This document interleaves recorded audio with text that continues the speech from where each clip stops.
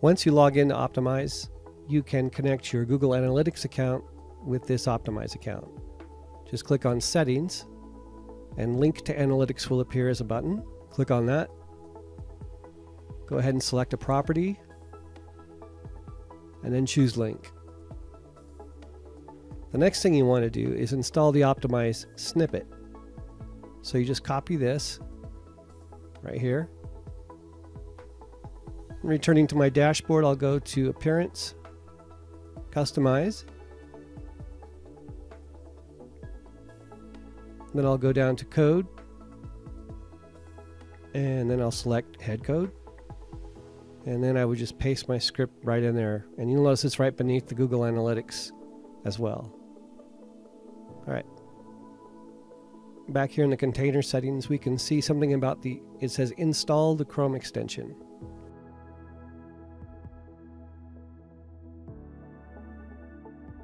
This extension right here is the Chrome extension. And basically you have to have it, or the Chrome Optimizer extension, and you have to have it to do this kind of a test. To do this specific kind of a test, which is an A/B test. There's a redirect test, which you can also do, that does not require this extension. So let's do this first test, the one that requires the extension, and see how this works. All right, so let's create our first experience. I'm going to click that button, Create Experience. I'm going to give it a name. My first experience. I'm going to choose the URL I've already set up. Testing FTM. This will be an A/B test. And now I'll just click Create. And now it asks me to add a variant. Now what you're actually doing here is adding a placeholder for a variant, because you just say, give it a name, and you're done. There's really nothing else you do here. And there it is, variant 1. Now it wants to know what changes, what's different between variant 1 and the original. So to do that, you're going to click on Edit. Now this launches this visualizer, or this visual editor, this Optimize visual editor. And it goes to the page that you've designated where you want the change, and there it is. Now my page is loading, and you notice how I float my mouse around. It can actually select these different things on the screen that it wants to change. Now here's the thing, I'm going to make this change, but I'm not in the WordPress visual editor. This is not happening in WordPress, and it's saving it to your account up in Google. None of this is stored in a WordPress database of any kind.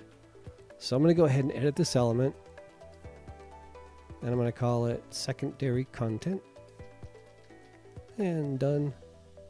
And then the all important save in the upper right, and done again. Okay, now once that's finished, it takes you back to this screen where you can put in a description. Here we go. Done with that. You notice that it is using my analytics properties, so they're all hooked up, and that this experiment has an ID. You just need to add an experiment objective. I'm just going to say page views. And one of the functions of the Google Chrome Optimize extension is to verify your installation and make sure everything looks good. So without that extension, you can't do that. So let's go see it in action. Oh, one more thing. When we're ready, we need to, of course, start the experience. Click the Start button. It'll go on all pages with the Optimize snippet. Well, as you saw, I put the Optimize snippet in a location that gives every page access to it. So I'm going to click on Start. All right, now it's running. Okay, I'm at my testing page now. I'm going to go ahead and refresh, and let's see what happens. Okay, it seems to be the same. In fact, it's not changing very much at all. But when I check it in another browser, sure enough, the secondary content appears.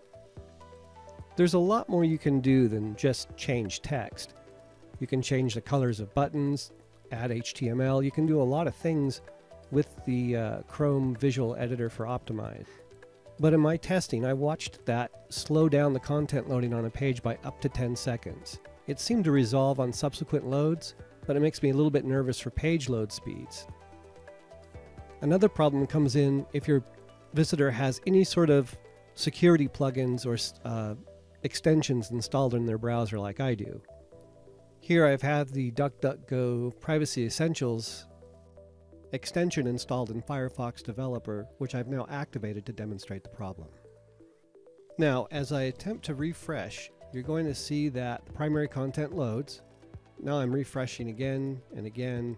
I'm hitting F5 on my keyboard, and the primary content isn't changing, and that's because of this extension.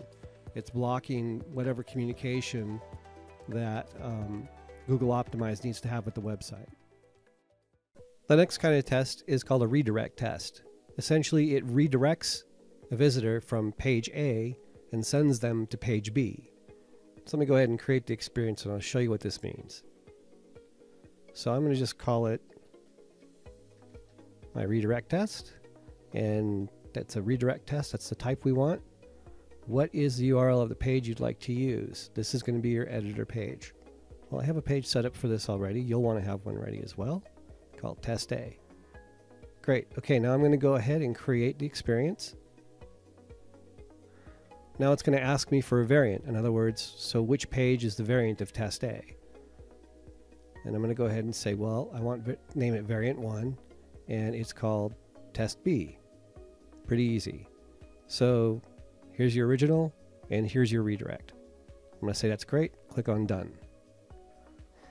Now I'm going to go down here, and I'm going to give it a description. This can be important based on what you're looking at. Maybe you're just wanting this for a specific test group. So you could call this weekend test group.